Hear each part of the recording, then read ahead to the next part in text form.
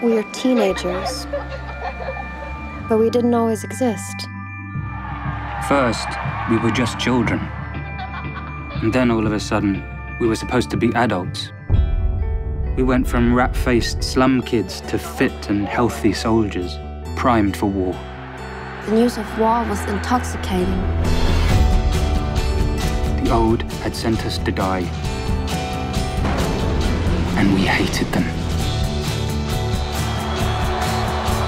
American culture started to spread. They brought new music, dances, and films. Whether they called us hooligans, flappers, jitterbugs, or sub-devs, we knew who we were. Time had come to declare it.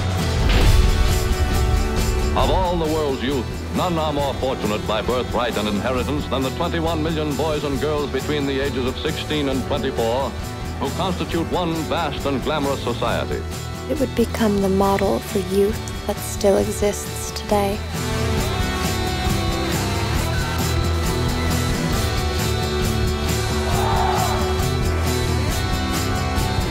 A lot of people try to shape the future, but it's the young ones who will live in it. And we are the ones who will fight for it.